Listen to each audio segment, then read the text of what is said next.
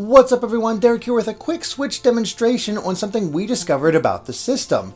And it's not entirely useful, but it is kind of interesting and kind of cool on its own. So one of the things we decided to do was mess around with the USB ports on the system, especially, well, when docked, since you can't actually access the USB ports when not docked. Anyway, what we did, and I'll go there now, is go to the album, choose one of the photos we took. I've got a few from Zelda, most of them by accident. Hit OK, and go to editing and posting. And once we go to add text, we can add text to the system. Now, usually you have to use your controller or whatever and choose each one individually. But I hooked up my wireless keyboard and put that into the USB slot, and I actually have my keyboard right here. And as you can see, I am typing. So let me just do this actually. Hello everybody.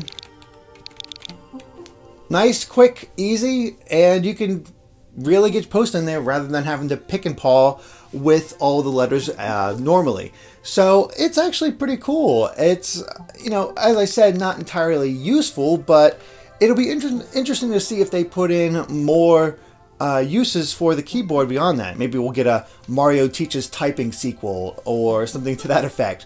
Now, I did try out the mouse, and unfortunately there's no real system around that let me use it any real way. Like, I couldn't put it in and then choose the letters with that, or really notice any sort of difference with putting in a USB mouse. And so there's nothing really with that. But again, we got the keyboard here, and it's like, just do a little quick thing here, like subscribe. No. I also asked Andre to see if the keyboard would work in The Legend of Zelda, and sure enough, when we go to name our horse, we can use it. So it seems to work with any typing functionality on the Switch. However, that is kinda limited, but we want to thank NeoMew on Twitter for pointing out this functionality. Anyway, so just a little quick thing, again, not entirely useful, but just a cool little thing about what the Switch can work with. So with all that said, thank you guys very much for watching, and of course, be sure to subscribe to GameXplain for more on the Switch and other things gaming as well. Until next time, bye.